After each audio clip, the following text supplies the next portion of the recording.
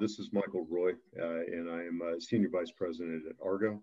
ARGO provides business process solutions and innovation out to multiple clients. And as we focus in the healthcare space here, this includes payers, providers, and some of the newest innovations that are coming in the healthcare space, being good partners. But as we brought together a panel today for us in our segment 2 of a series of 3 in webinars, we're pleased to have a great panel here with us. Along with me is our co-host, Louis Nico. Louis is president of the healthcare division of Skycom, and Louis comes from a background from going back to Accenture Healthcare and others, and bringing some of that thought leadership in the healthcare space, especially when it comes to customer experience. As we introduce the good panel that we have here today, and a couple key questions that we want to focus on, our core objective here is really just for us to be able to bring together some thought leadership, some looks in arrears at 2020, and the challenges that all of us, frankly, had to experience in the course of making business work, caring for our employees, caring for our customers, patients, members in the course of things, and being able to provide, a quality of service back despite pandemic challenges, moving into work at home, moving into all kinds of other things, and frankly, a higher demand in the healthcare space at the same time. So lots of great challenges that were there. I think the panel here that we brought together is excellent, being able to share those challenges, some of the opportunities, some of the learnings, frankly, even some of the failures and what had to be recovered from are just as important in what we gleaned from last year. And then the second question that we address is really going to be looking ahead into 2021. And what are some of those key learnings that are being applied here, and frankly, innovating the business as we go forward. So this will have a bit more of a technology spin as we look across people, process, and technology in the healthcare space, and how we improve that patient experience. So that technology focus will be an aspect that we have here today. That said, I'd like to introduce our good panel that we've got. And that includes, and I'll start with ladies first. So we've got Ruth O'Brien, and Ruth is the principal consultant, particularly around a focus of customer experience for NTT, a large global provider of solutions, and we're pleased to have Ruth with us. Additionally, we've got Yossi Abraham, who is president of Zappix. Yossi provides some of the greatest innovations that we're seeing coming out from applications that can help from self-service to other great ways of providing omni-channel experience, being able to meet your patients when, where, and how they want to be met. Further, we've got Mike Puccinelli. Mike is the CEO of Singlecom. Singlecom is one of the great innovative platforms for telephony, omni-channel, being able to manage good workflows, scripting, et cetera, out there, and is near and dear to the ARGO and Skycom hearts, as a core provider and platform that we utilize today in the healthcare space. And lastly is Charlie Caperton. Charlie is the Solutions and Business Development VP at Talon. Again, a specialized platform that is bringing great innovation and solutions for healthcare providers in the marketplace today. And I did say lastly, but we've got our own Brandon Badin, who is our head of technology and our chief information services officer that we have, keeping us all compliant and operational here at ARGO and Skycom. So glad to have everyone on the panel today. Good. And that said, we will not have any further ado. We'll dive right into the initial question. And Louis will be facilitating questions for us today. So Louis, we'll turn it over to you. Great, thank you, Mike. Thank you very much for that. So the first question that I have for the panel is, from a technology perspective, what are some of the customer service challenges, failures, successes, and then some learnings from 2020 that you can provide to everyone? And then the first person I'd like to point the question to is Yossi. Thank you. Thank you for the question, and thank you for having me on the panel. So I think the pandemic really put a spotlight on inefficient practices and outdated technology for several healthcare providers, and really emphasized the need of having technology almost as a necessity in today's time, and really allowing the patients to have that ease of use, digital engagement, and so on. And not everybody had it. And there were some really towering challenges for a lot of those healthcare providers.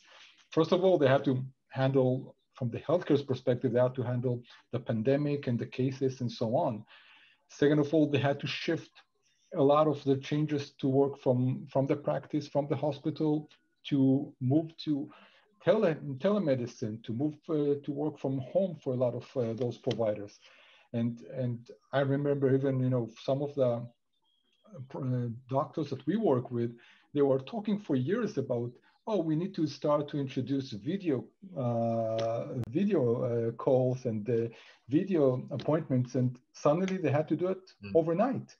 So, and not everybody was ready for that. So I think the challenges were really some technological, some process oriented, and the fact that they had no time to prepare for it, and they had to be really to handle that very, very quickly.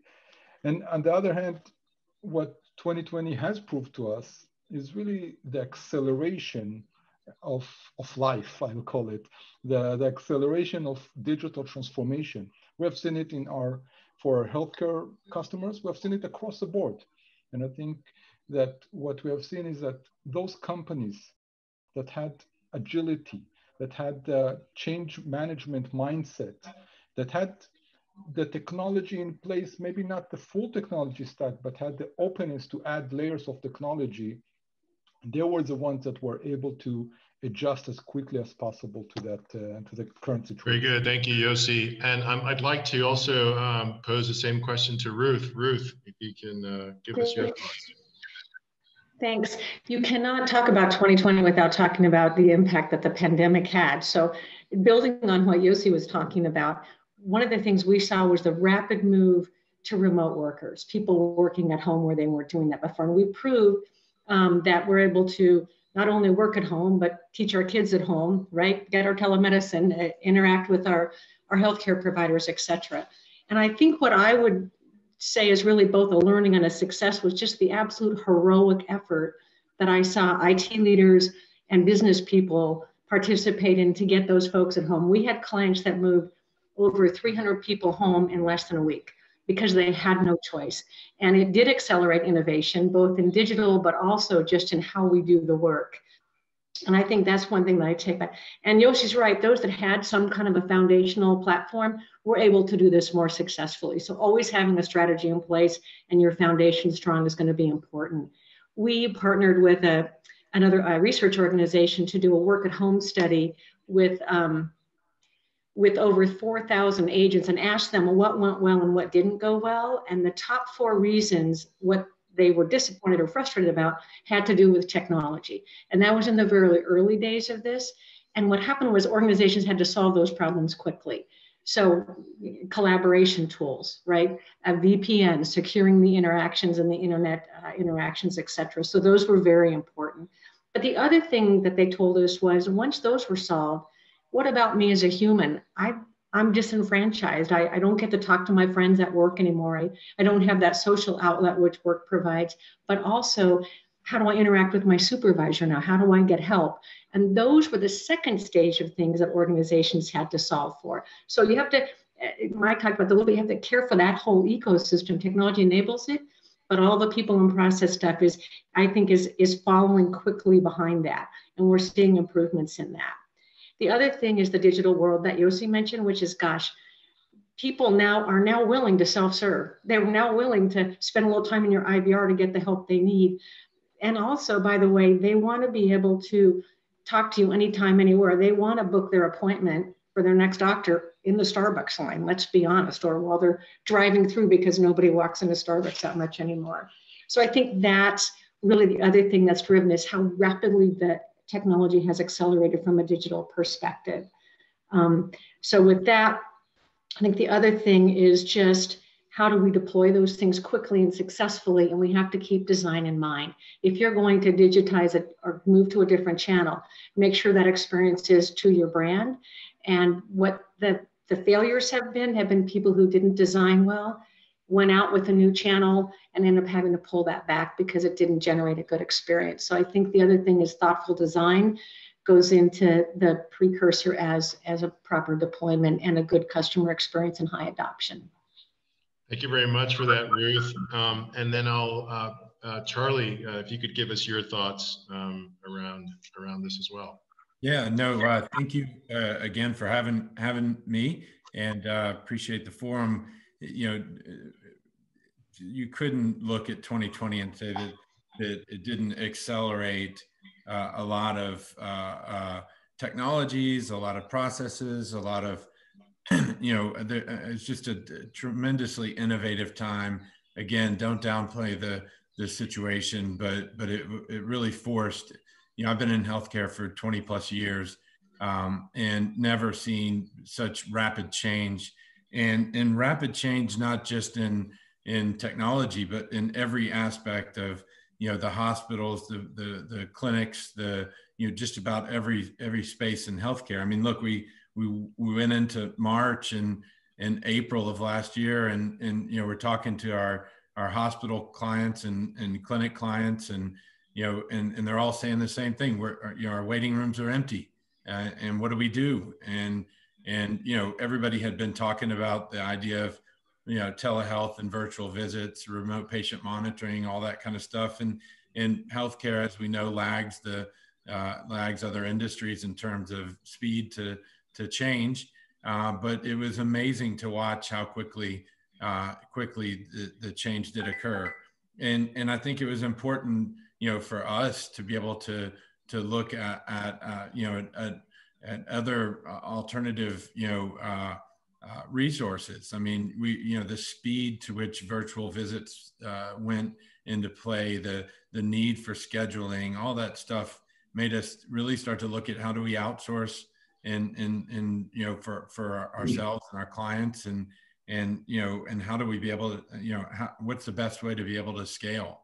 And so, you know, it was a very interesting time. We had to turn very quickly to, you know, from you know, post-discharge patient follow-up to telehealth and remote patient monitoring. You know, there were needs for our hospital clients, needs for our, you know, our clinic-based clients, and they were pretty much all the same. I would say that it was all in all, it was amazing to me to watch how fast, you know, this all accelerated, and the need for which, you know, to use you know, technology in the beginning, and now technology as we're kind of coming out of the other end, fortunately, of this, and we're looking at, you know, not only, you know, how do we fill up your virtual patient clinic when patients were scared to go in, and rightfully so, and providers were,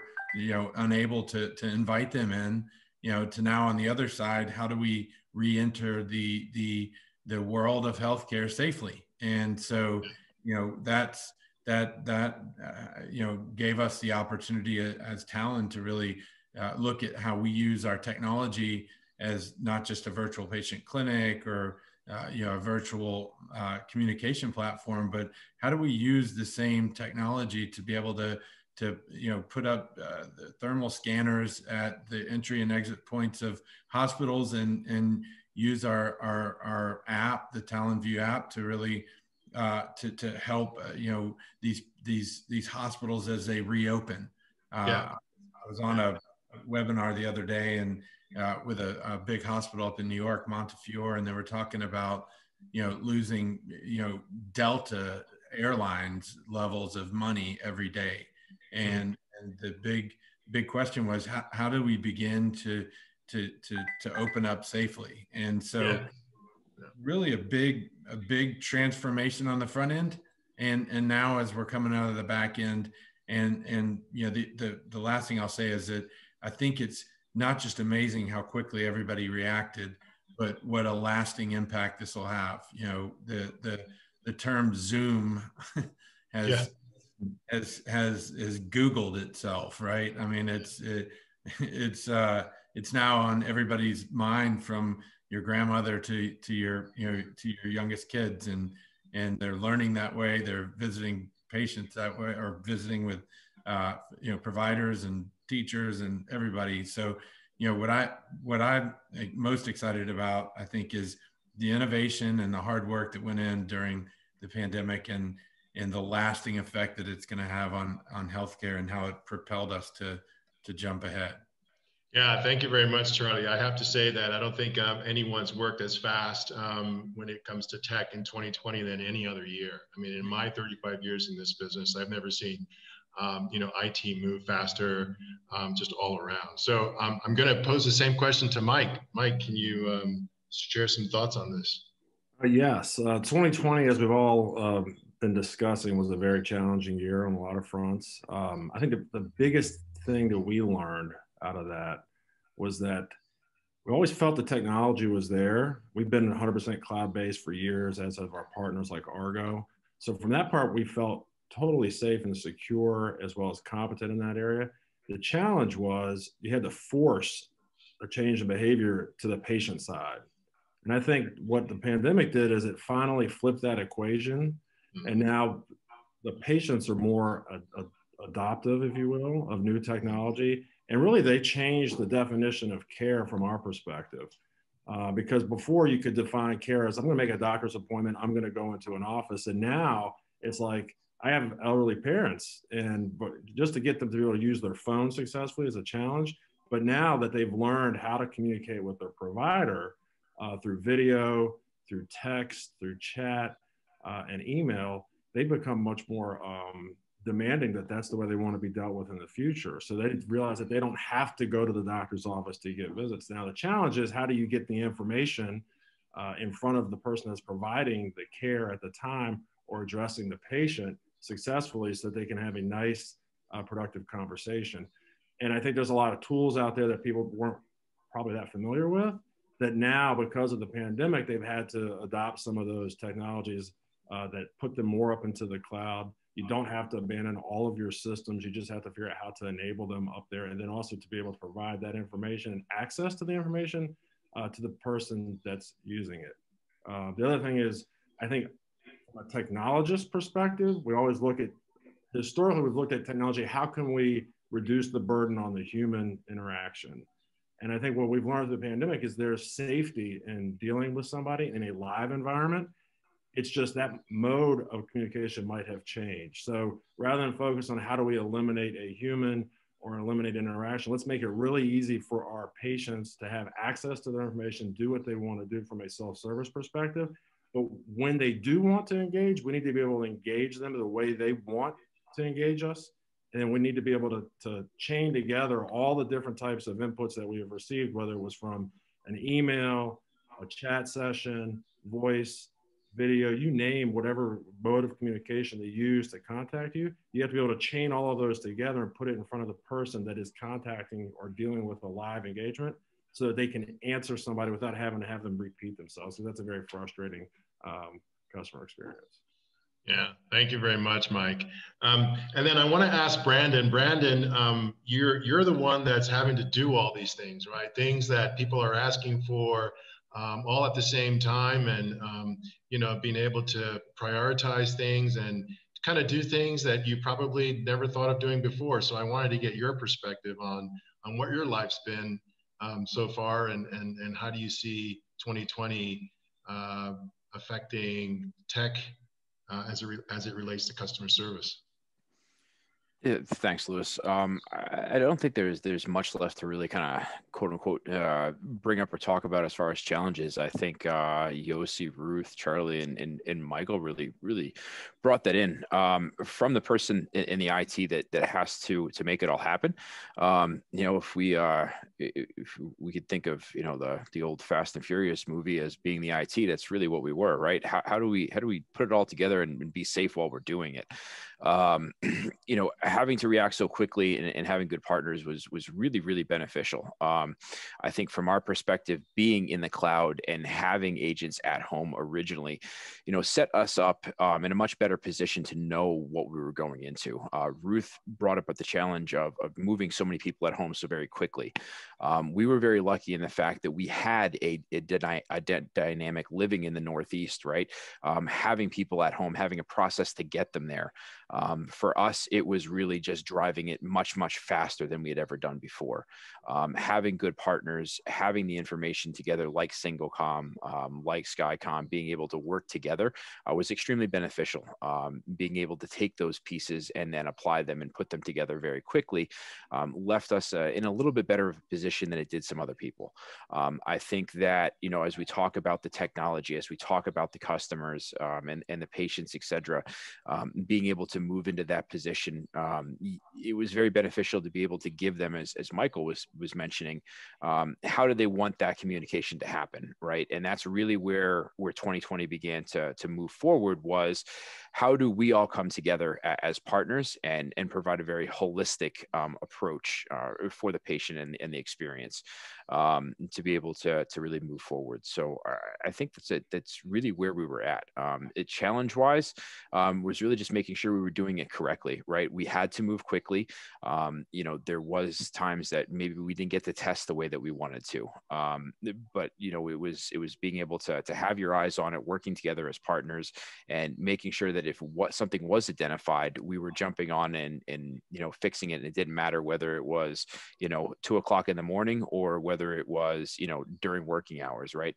You had to have your eyes on it, and you had to be there to make sure that we were supporting those practices and hospitals that were out there. Good. Very good, Brandon. Thank you very much for that. It kind of leads me into the second question for the panel, which is, of the things that you have developed and the innovation that you were, a big part of, what were the tools, or could be one tool or maybe a couple of tools, that were most impactful to not just the client, but to the patient as well, right? If you could share some of that as well. Sure, absolutely. I don't think in particular there was one particular tool that came out. I think really what happened and what made it beneficial for the patient experience was we all, as individual providers, came together and said, how can we partner together to work for the practices, to work for the patients, and bring a holistic approach together, right? And that's Yossi coming in and providing some self-service. That's Ruth stepping up and coming forward and partnering with us and saying, hey, let's map that patient journey and see how everything comes together. That's Mike and Singlecom on our back end, providing us with the tools that we need for the contact center. That's Charlie coming in and having the connections with the telehealth to the ERMs and putting everything together. And all of us really working and saying, hey, we're going to put everything that we have together. We're going to give a centralized reporting access. We're going to give a holistic approach, and we're going to give the patient the option of how do they want to communicate with us and how do they want to schedule everything. And I think that's really how 2020 impacted what 2021 is going to look like, and how we're going to be able to provide a better experience, not only for the patient, but also for the practices in communication with the patient and their experience, through registering for a new visit all the way through to post care. Good, excellent. Thanks for that information. Yossi, I wanted to ask you the same question. On your end, what was the most impactful innovation or tech that you were involved in 2020, leading into 2021, that really was most impactful, again, for customer service? I think it is really all about the digital patient engagement, and how can we provide that self-service, personalization, ease of use for the patients to engage with the healthcare provider. And I would almost characterize it as the consumerization of healthcare. We provide solutions also for other verticals, not only healthcare, and we're actually adopting other processes, other technologies from retail and e-commerce, from insurance, from fintech, and adapting it to the healthcare customers. And when you think about it from that perspective, and then you're really providing them with the user journey, with a digital user journey, with easy to use touch points, and really simple technology that is very useful for them. And for example, I had a conversation with one of our customers last week, and we are currently building a self-service on-demand app for them with timely reminders for before a colonoscopy. It's for a gastroenterology department. So and when they provided us all the information, I told them, you need to think from the end user's point of view. So we also need to guide them to really handle their patients as consumers and we're building currently this on-demand app for them in a way that is very, very easy to use. So, what we're taking from all of this is really looking at the patients as consumers. And it also touches one other point that I think Charlie mentioned before, is that they're also trying to get back to normality. There was, elective services were almost completely stalled during 2020. And this is a major both healthcare issue and a revenue generating issue. And we're helping some of our customers by reminding people, by educating people about the importance of, for example, some of the elective services, whether it's colonoscopy, breast cancer screenings, and so on. So pushing out those reminders, pushing out those educational videos, helping them using self-service to schedule appointments. All of that is part of the back to normality and getting that digital patient engagement. Great. Thank you very much, Yossi. Yeah, being a consumer of healthcare for many, many years myself, I totally understand what you were speaking about as it relates to colonoscopies. I mean, I need to have one every 3 or 4 years. And I understand that patient consumerism started probably somewhere around 7 or 8 years ago. And, due to COVID, it basically went from first gear into fifth gear. So glad to hear your notes on that.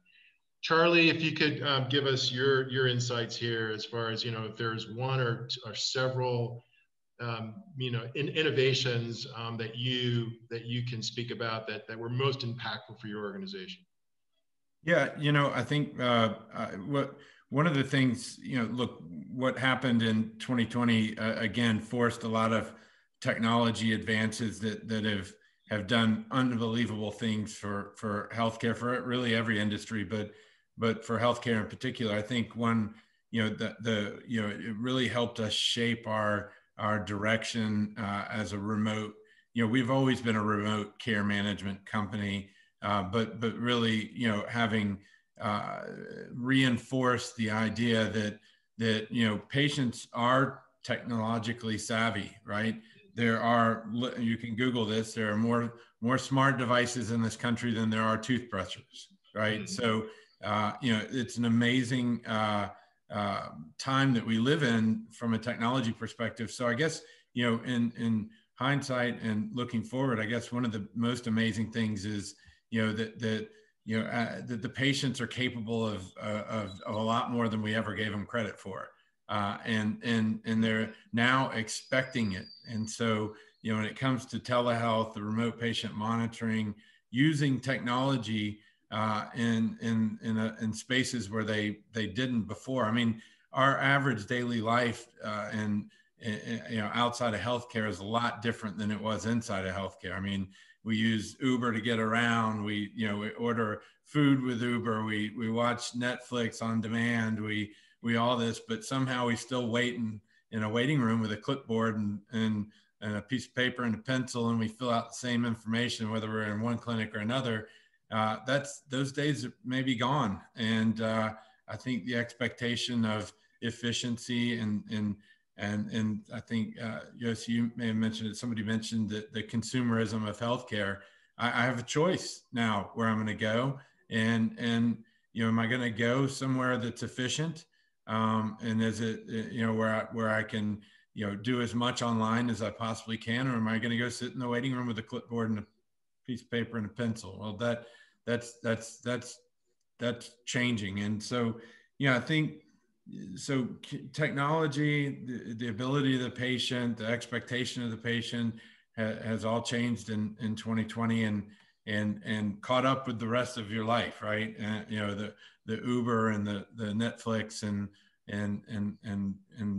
all that has now catching up with healthcare. So I guess, really understanding patients, how they want to communicate, having the ability to have a omni-channel communication platform, and deal with the patient where they want to be dealt with, was big. And so, those were two things. One, the technology and the ability of the patient, and the need for again, safe reentry and opening up not just clinics and hospitals for the purpose of treating patients, but really, reopening their revenue cycle, right? I mean, those are things that it's good and great to have great care, but if you can't get the patients back in, so I think, safe reentry is going to be huge. It was amazing to me that our company was able to spin up a COVID-19 contact tracing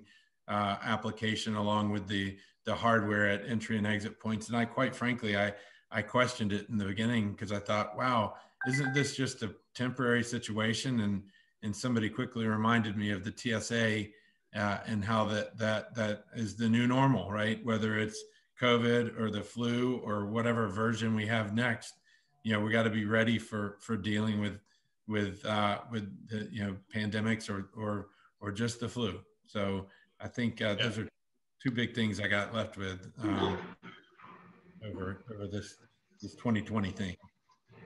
Good. You mentioned an interesting word, and that was expectations. I think there's a level of expectation that really probably didn't really exist before, or it was basically toleration.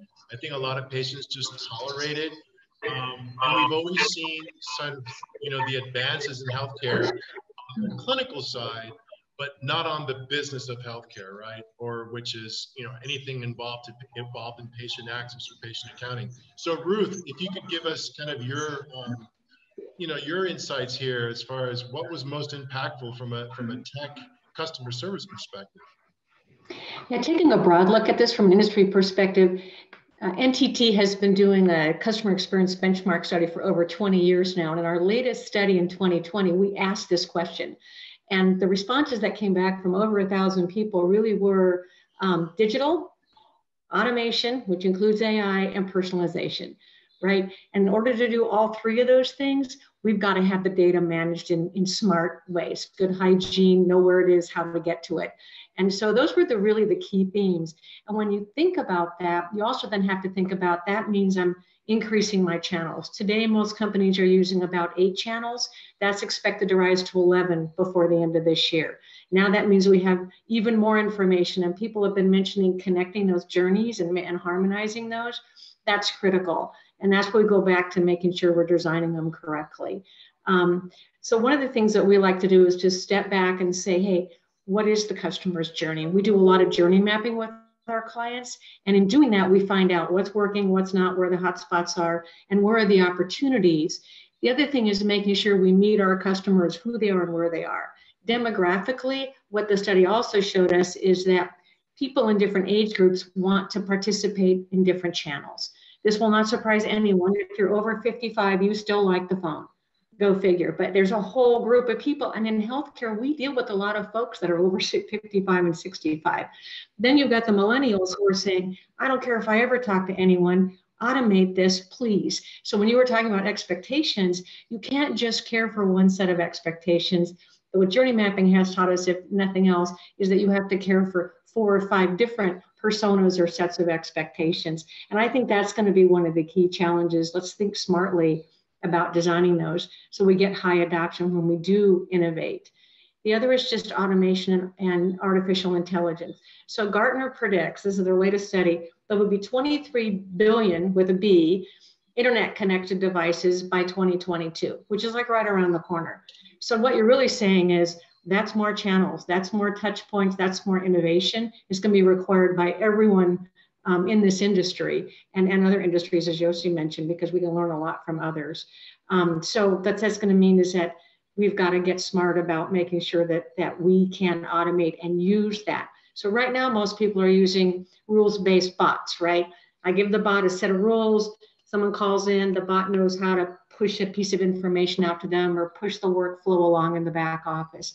But that's changing very rapidly. The bot's going to get smarter. And what we've got to figure out is what do we want the bot to do and how do we make sure the bot still delivers a human experience, which brings us to personalization, right? We want, when we call in, oftentimes the IVR or the bot can say, you know, hello, Yossi. I see that you have an appointment with us on Tuesday at 10 o'clock. Is that what you're calling about?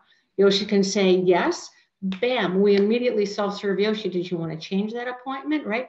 That's smart, and that's being done today. But all the way in through when Yossi says, no, I have a question about, then it's smart enough to route Yossi immediately to someone who can help him, the right person with the right skills that can answer that, whether it's a clinical or non-clinical question. So you begin to see how we immediately impact the customer experiences if we get smart around designing, understanding and designing those experiences, and then begin to personalize them. Every client we talk to in every industry wants to know, how can I make sure that Michael and Yossi and Brendan get exactly the experience they expect and that they want, and maybe I'm able to even surprise them and delight them with something they didn't expect, because now I can give them next best action. This is what you should be doing with this protocol, and we get the AI smarts behind the bots or whatever we're using, even the humans, to help our clients and customers and patients make better decisions about their care. Excellent, excellent. Yeah, I wanted to also talk about real quickly, you know, I was talking with my team today on how easy it is for me to go to call my bank through their IVR and get my account balance without speaking to an agent. But we don't have that technology. We still need to have an agent speak to the customer to give them their account balance. And it's almost like, you know, I should be able to do the same. I should be able to, through my IVR system, give the patient the ability to check their account balance. And if they want, let's say, to know what insurance was billed primary and which one was billed secondary, I should be able to do that through the IVR instead of you know, having an agent do that, right? I mean, these are things that we're seeing, you know, within the, you know, general, you know, world of things, right? When we talk to banks and you know, Amazons and so on and so forth. However, you know, with healthcare, it's not there yet, but could be 2020, COVID could be a blessing in disguise for patient or for consumerism of healthcare. So really interesting your thoughts. Yeah, and just one other comment on that. What we see with a lot of healthcare organizations, especially the more sophisticated ones, is they're pulling all that data together to do exactly what we're talking about. So they have to get the electronic health records harmonized with whatever patient experience, you know, other technology to have their billing systems, right? Or their scheduling systems. All those are living in silos right now. If we can just pull all that together and connect it, now we've got something we can really work with. So we can give the answer to the question about which was billed primary and secondary, or was it, you know, how do I solve a, you know, we know billing questions are a high driver of calls into the facilities as well. So we can get smart about that. Yeah, those two questions that I posted about account balance and what insurance was billed in my account are the two top call dispositions that, you know, that I'm seeing right now.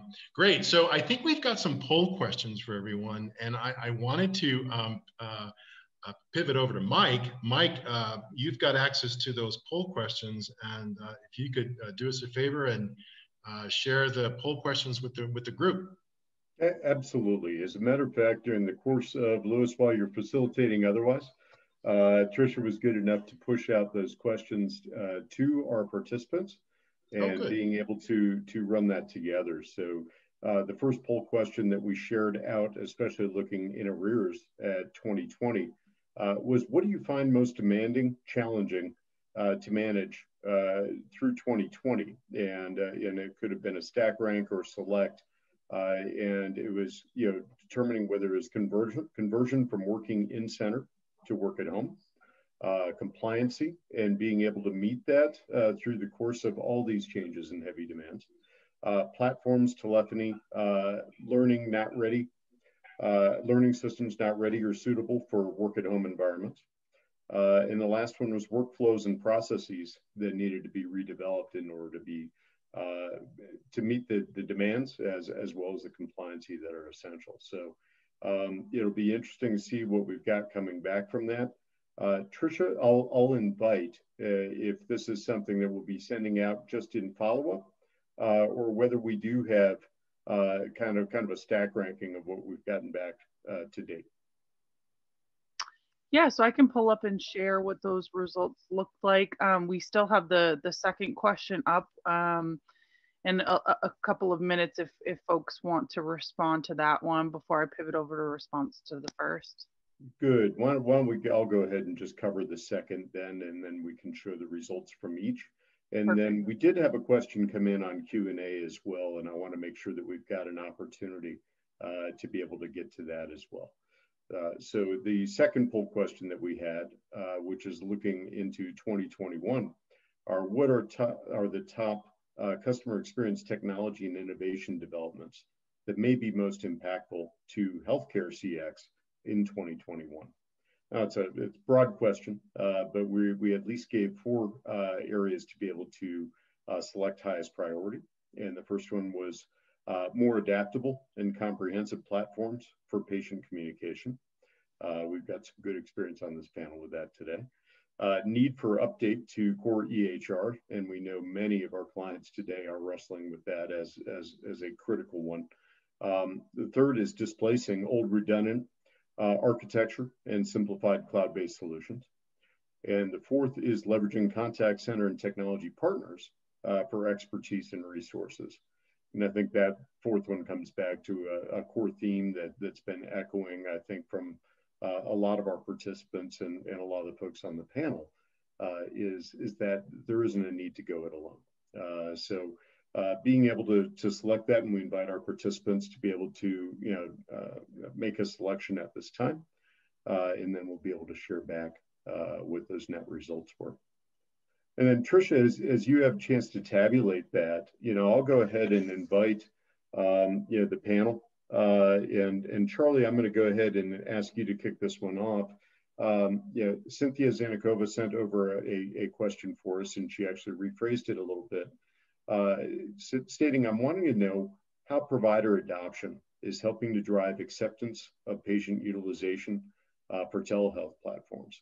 So she took it into a much more concise area. And Charlie, I know with your platform specialized in this area, maybe you can kind of kick off a little bit of a response there.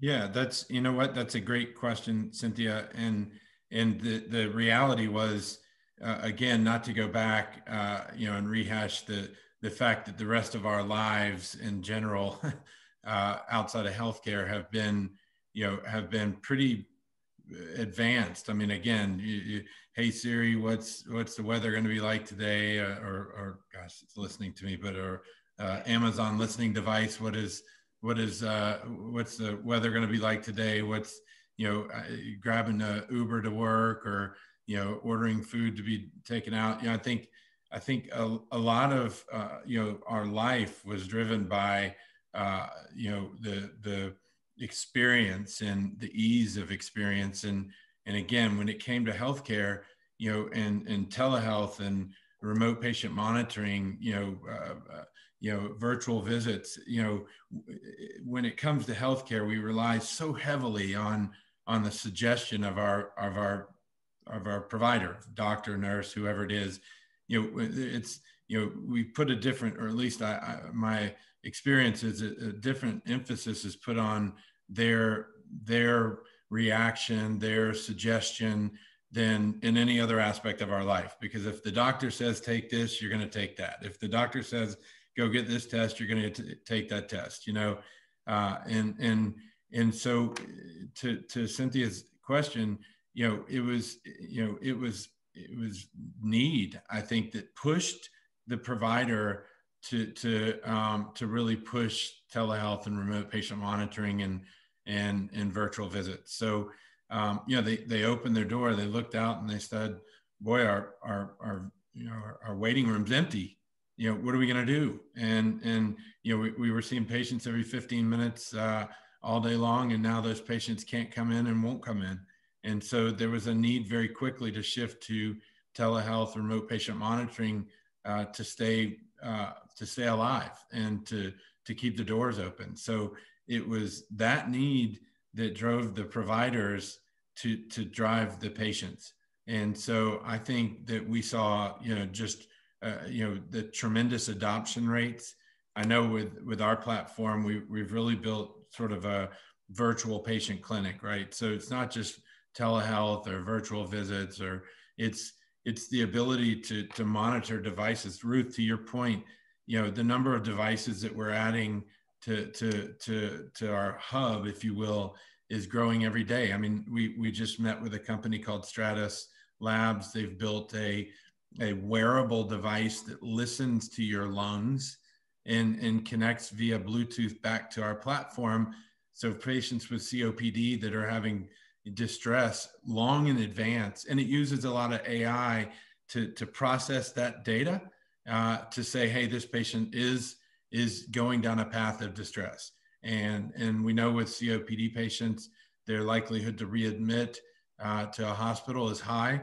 Same with CHF, congestive heart failure, or diabetes, sepsis. A lot of these top conditions have really worked together to with technology and data and AI to help drive what both the providers are doing and what the patients are doing. You've got companies like CardioMEMS and all these great high tech companies that are creating wearable devices that are able to monitor patients on a real time basis.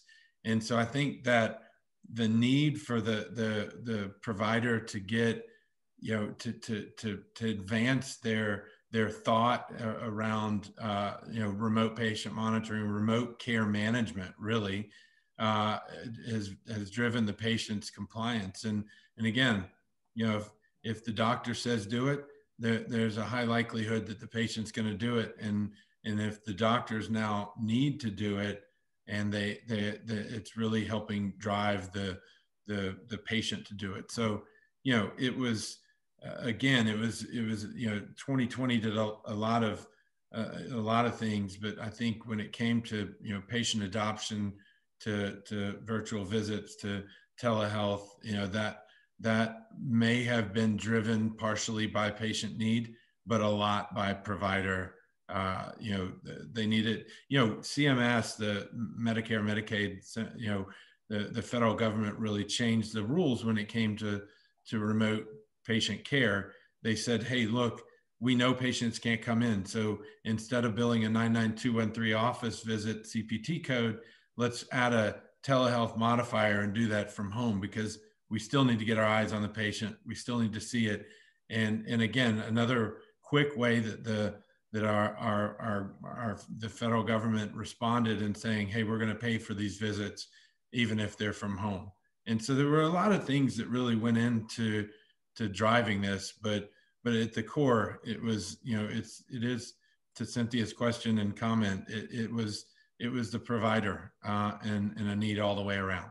Yeah, Charlie, I appreciate that response, and frankly, I appreciate Cynthia's note that the provider had been part of the holdback prior, and so much of that goes to the compliancy in some degrees, and some of it was driven state by state, right? And some of it was comfort in being able for the providers that have been operating within a certain paradigm and compliancy to be comfortable to move into new technology and new forms and new communication, and not to have that training. AMA just released some new stuff about the necessity and the process that's being pushed now for providers to be trained to adopt the technology essential for telehealth, essential for remote patient monitoring, right? And the coaching that comes along with that. You know, these are some of the things from the people, process, technology that all of us collectively on this panel have been putting together as solutions and implementing into market. But it's no longer just that the technology exists. It's the necessity of this past year that really pushed that forward. And I think, you know, seeing that and the coming down of some of those regulatory walls state by state, now north of 40 states have changed their regulatory and compliance. CMS, you know, led the way in a lot of the things, you know, a year ago. So really being able to see some of those things come about. The next is going to be now, how do traditional med schools begin to help train that next set of clinicians that are coming forward to be comfortable with technology and how that's going to apply well. And I think that's going to be a next step in the evolution of where we go here. So there's also back from the panel, any other comments on that question, Yossi? Yeah, I want to say that it's on the provider side, but it's also the acceptance of the patients to absorb and to utilize all of these new digital solutions. And it's not only by the millennials, it's also by the older population. And we're providing, for example, a digital survey after appointments, you know, with the doctors and the other healthcare providers. And we see that 42% of the responses are actually coming from people that are 61 years and older. 42% of the responses are coming from that age group. And actually 68% are coming from 50 years and above. So it's not only this older population that we were all afraid of providing those digital solutions are actually using it much more and have accelerated the usage of the digital platforms during the last year.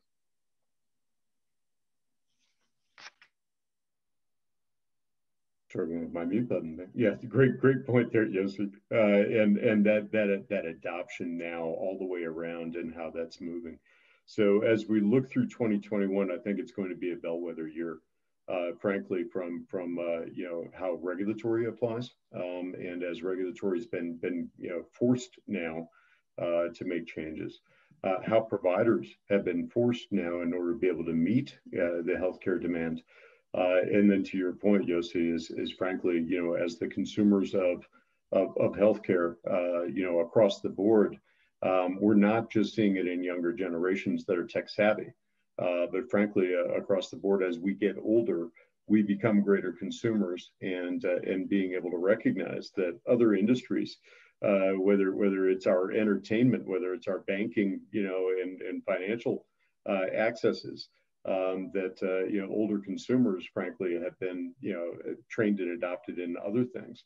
So it's not going to be a trade-off of a lot of this experience. It's going to be more when, where, and how, you know, these consumers of healthcare want to be met, and with regulatory having to adapt to some of that.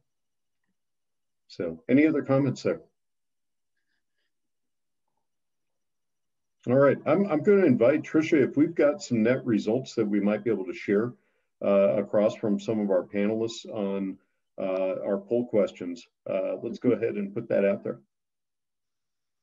Okay, and the first one is, what did you find was most demanding, challenging, looking at arrears at 2020? The top result was the conversion from work in center to work at home. And not a surprise there so much that you're talking about changing over of workforce and location and technology and being able to meet that compliancy, you know, on the next as being a key area of 31%. You know, while lower compliancy was still one of those critical factors that compliancy didn't go away. There might have been a little laxing of rules right down to docs doing Zoom calls like we're doing, you know, right now, right, before becoming fully compliant back on platforms. But at the same time, compliancy didn't go away. And so being able to adapt to that. The high performer here was clearly the platform's telephony and learning systems not ready or suitable for work at home environments. And so that adoption alone, and a lot of our panelists here being able to accommodate with those platforms in that good knowledge base that needs to come in there were essential. That one's not over yet, but the technology exists there, and really now it's going to be, having those hard conversations, budgets, et cetera, to be able to get over there. But I think also the way that a lot of cost models exist today, we're not talking about forklift changeouts of platforms in order to be able to get there. Cloud-based platforms that are very adaptable with price models that are very affordable to be able to come into the mix, make an awful lot of sense. It's having those conversations with both operations and IT within provider environments now to be able to make those changes over. And then lastly was workflows and processes need to be redeveloped.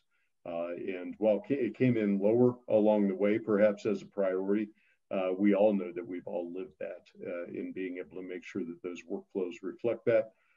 Mike Puccinelli, I know your engine that you have driving right in that space has been critical in order to be able to make a lot of those accommodations. So, any comments from the panel?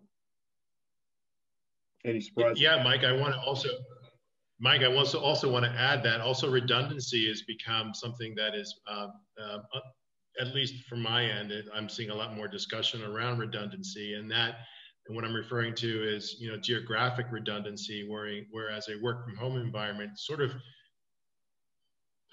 for lack of a better word, makes it a little bit easier to create, redundancy models, right? When you have people that are working from home as opposed to folks working in one center.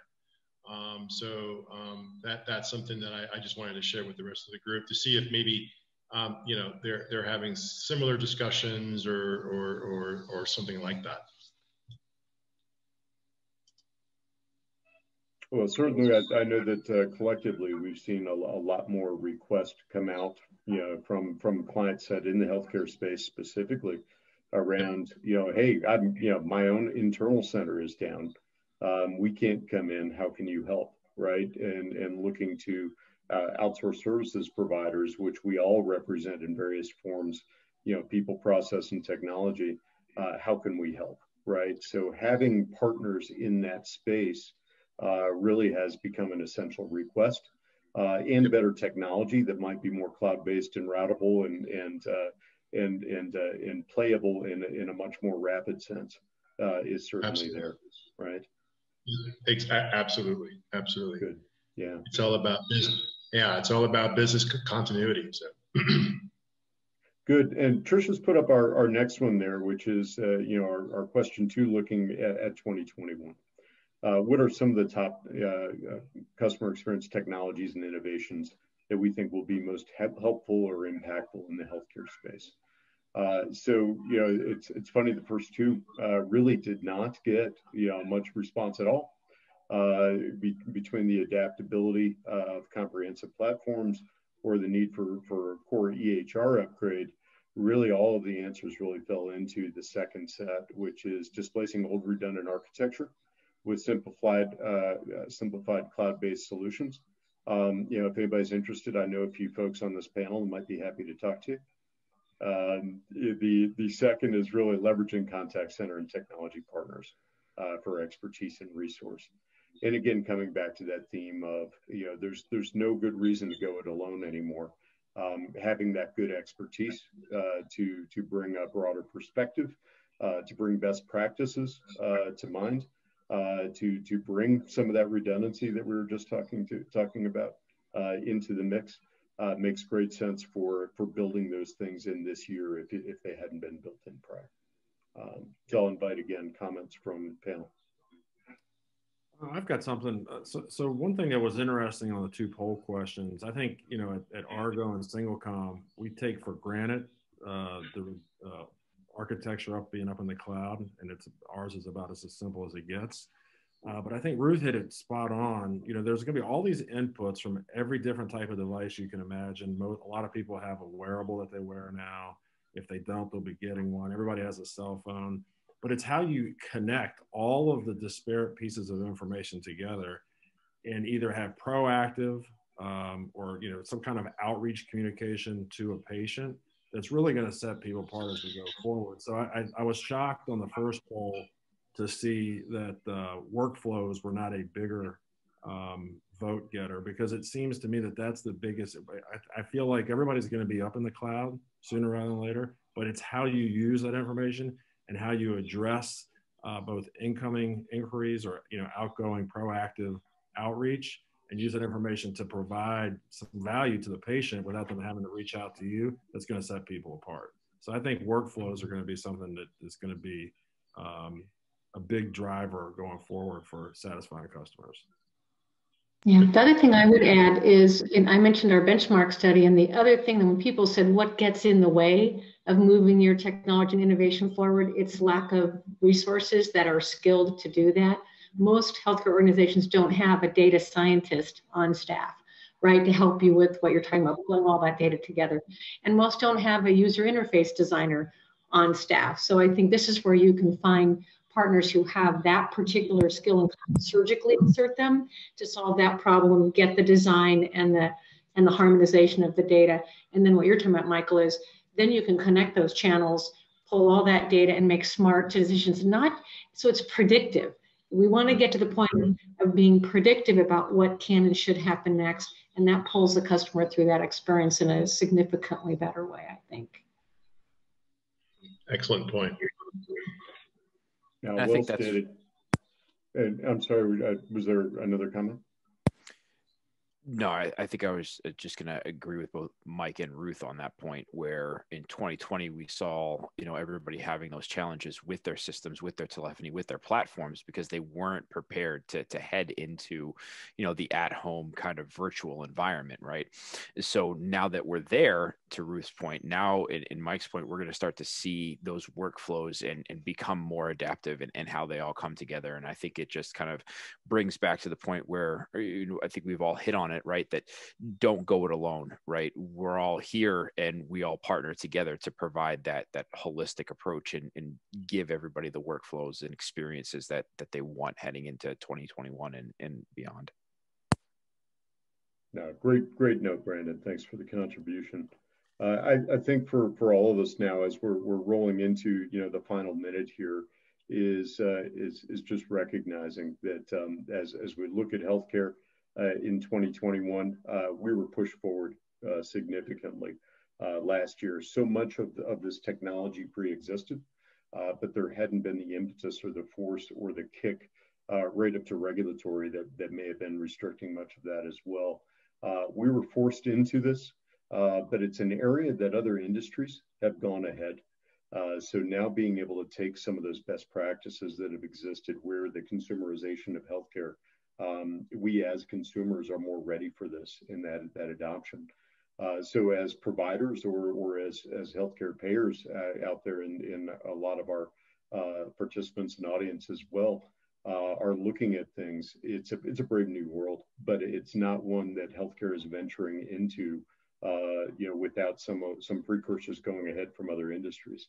So we've got technology that exists from much of this panel as well. We've got data scientists that exist and are ready to jump in and help and are already doing so in so many regards, so that we can do things better, smarter, meeting our consumer demand when, where, and how they want to be met, and helping a lot of these providers adopt over more quickly.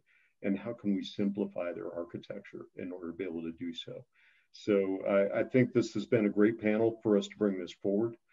We do have another series coming up next month, also on the 24th, as we tie together again people, process, and technology.